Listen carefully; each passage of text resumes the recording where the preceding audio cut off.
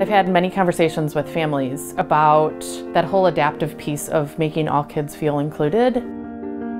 Kids like Jack can do stuff like this. You know, there's ways to make it work. There's, you know, adaptations you can make to make them all feel successful. And I think in the end, that's the biggest thing, is to make them feel successful and that they've reached a goal.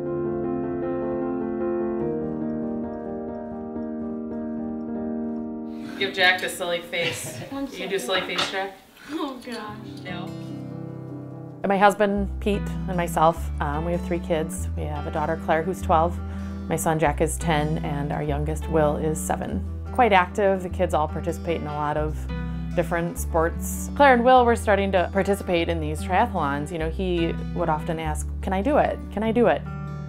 And my whole thing was, you know, I'm not sure. You know, I guess we'd have to see. But Jack, he has a chromosome deletion, so his chromosome is the only documented case in the world that they know.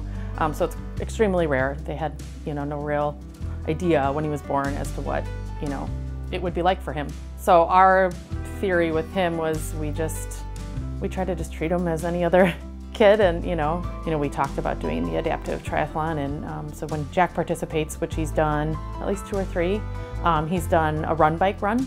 He doesn't really like swimming or getting in the water, so for him to be able to like do just a run bike run, it's just something he gets to do with everybody else. I like the biking.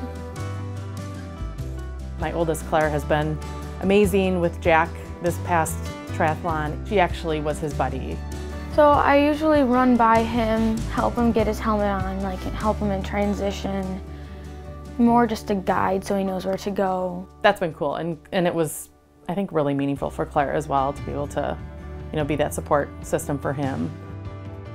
I sit and cry while he's doing it because he is able to participate with, you know, typical developing kids, and it's a huge accomplishment for him. You know, it feels like a huge accomplishment for our family too, you know, that he's able to participate and be successful with it and cross the finish line. When I see Jack finish, it makes me proud. Knowing that Tri4 Schools is willing to work with all families and all kids and just make all kids feel successful, I think it's awesome.